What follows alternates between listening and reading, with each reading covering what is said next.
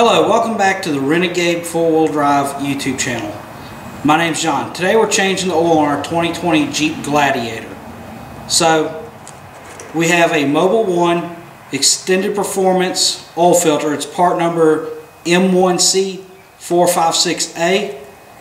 And some Royal Purple 0W20 motor oil.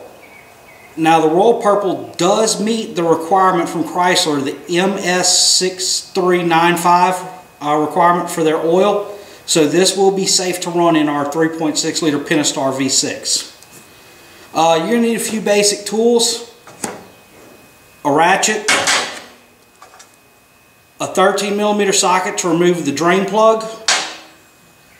A 24mm socket to remove the oil filter cap. An extension to make your life a little easier, get to that oil filter cap, and a pick to remove the O-ring from the oil filter cap. Now, if you don't have a pick, a small screwdriver will work fine. So let's get to it.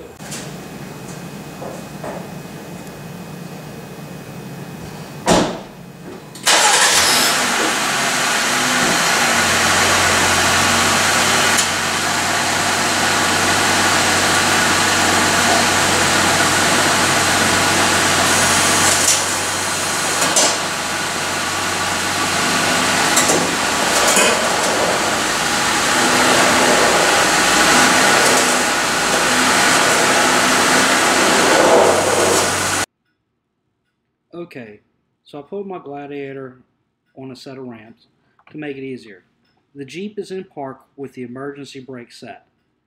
Now use the 13mm socket and ratchet to remove the drain plug.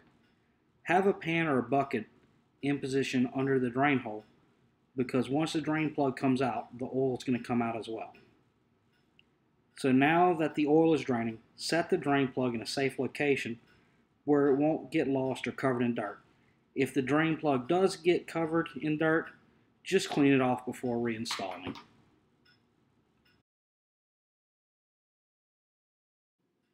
While the old motor oil is draining from the engine, let's remove the cartridge filter. First, open the hood. You have latches on each side as well as one in the center. Undo the latches on the side first, then lift the hood up and undo the center latch. Use the hood prop to hold the hood up.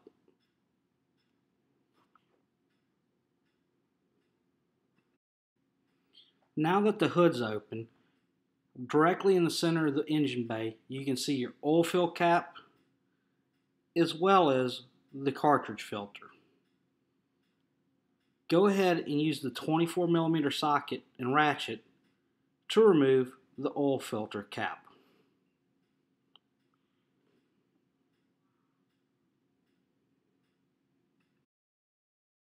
Alright, now that the oil filter cap is loose, get you some paper towels and put it in the front, down there at the bottom, so that as you remove the cap and cartridge, it'll capture the oil that's left in the cartridge and it won't wind up all over the front of your engine. Alright, now that you removed the cartridge filter from the vehicle, move it to a work table and separate the filter from the cap. Then, using a pick or a screwdriver, remove the old O-ring. Just stick the tip underneath the O-ring and work it off the filter. Be careful not to damage the threads, as the filter cap is made of plastic. Get the new O-ring that was provided with the cartridge filter, and you're going to want to install it on the cap. Get a little bit of the used oil and rub on the O-ring. This will lubricate it and make it a little bit easier to install.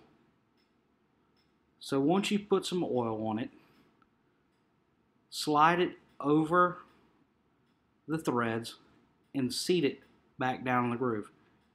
Be very careful not to damage the O-ring.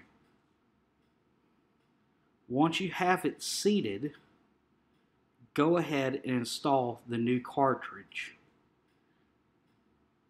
just simply push it down into the cap and you'll hear it snap in.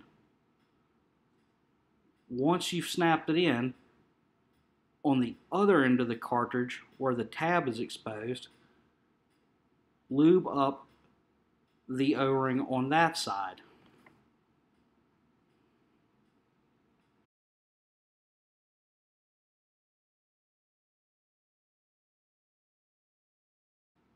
Alright, so now that we have the cartridge installed onto the cap, go ahead and put it back into the housing on the engine. Thread it in by hand to ensure that you don't cross thread it. Once you've got it snugged up hand tight, use the 24mm socket and ratchet again to tighten it all the way. You don't have to go super tight, just snug it up with the ratchet.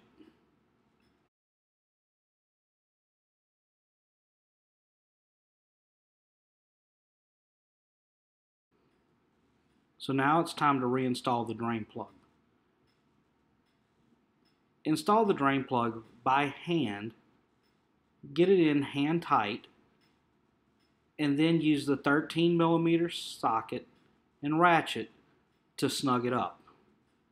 Be careful not to over tighten the drain plug.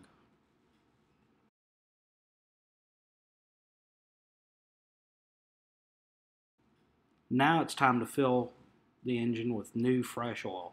Remove the oil fill cap, and if you have a funnel, put a funnel in. It makes it a little bit easier and it helps you prevent from spilling oil all over the place. My engine requires 0W20, so we're putting in 5 quarts of 0W20 Royal Purple motor oil. It does meet the requirements from Mopar, so it'll work.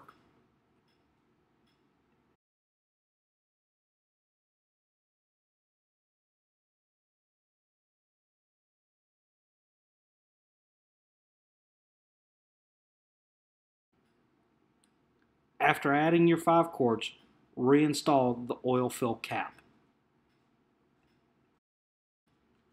Now that the engine's been filled with oil, it's time to check the oil level. Remove the dipstick, clean off the oil that's on the dipstick, and reinsert it into the tube.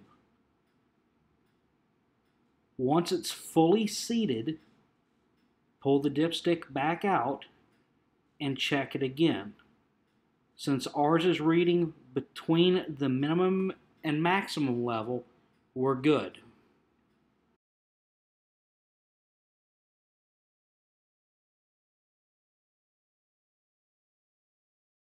The last thing we need to do is reset the oil life. So with the vehicle on the run position, but the engine not running, go to your oil life setting, which is this page right here, and just hold OK. And you're reset.